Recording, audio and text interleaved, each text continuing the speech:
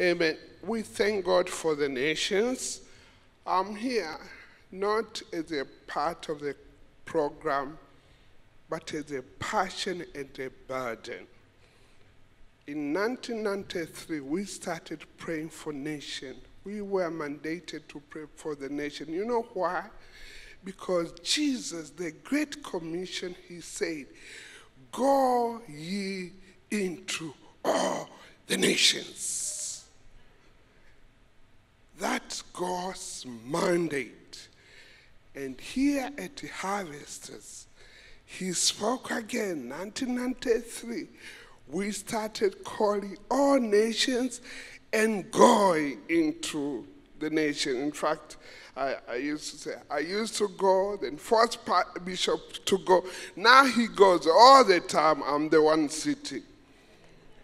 But the reality, all of us, we want to have that mind. It is God himself who spoke about nations, and we are so blessed to have nations here.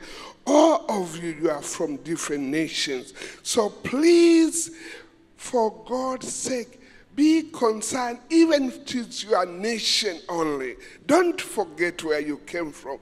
But today, we are going to celebrate the nations that are having independence. Hallelujah. The beauty part of it, we pray for nations all the time. In fact, yesterday, the third Saturday, every continent, there were people praying for the nations. There were people thanking God for the nation. So today we are going as a harvesters on this third Sunday. We are going to thank God for the nation, for your nation, but now for those who are celebrating. I want to find out who is here from the outside who came because they knew we are praying for the nations today. Please could you stand up? If you are from this nation, okay, let me name the nations. If you are from Brazil, because we are going to thank God for Brazil, Belize, Costa Rica, please, if you are here, please could you stand? El Salvador, Guatemala, Honduras, Nicaragua, Mexico, Chile, St. Kitts and Nevis, Mali, Guinea-Bissau, Botswana. Is anybody here? Oh my goodness, maybe they are coming. I know they are coming the second service. But we who are here, let us thank God for these countries. And those who are watching online, if you are from those nations, if you know somebody from this nation, know that the harvesters, they take time on this third Sunday to pray for you, to thank God for you. Because God knows why you were born in that nation. And let us all of us stand up as we thank God for this nation. To us as harvesters, again, I've sent messages, I'm sure you have heard on the covenant family, that please, we want somebody who will be ready to say, I'll represent my nation. And trust me, God will bless you.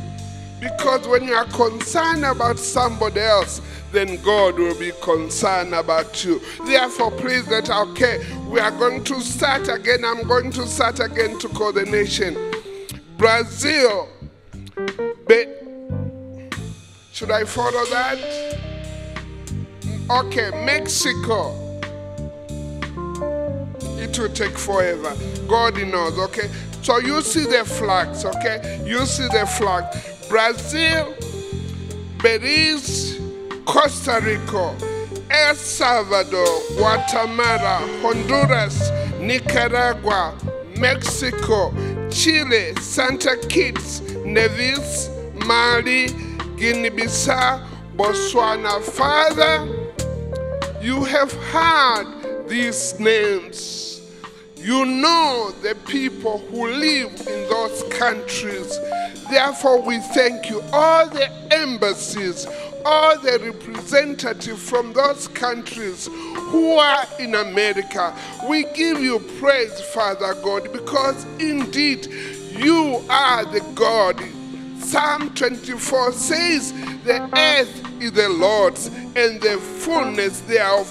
We believe that, Lord, right now, you are sending ministering angels to bless those countries, to touch those countries, somebody to witness to them. Some of them don't know you, Lord, but we know by your own Holy Spirit, as we cry, as we pray, as we thank God for this nation, miracle will happen, because indeed you are a good God. You never forsake us. Thank you, Lord, for these nations. In Jesus' name we have prayed. Amen. Tell somebody, please, next month, all the nations, try to win somebody for Christ, in Jesus' name.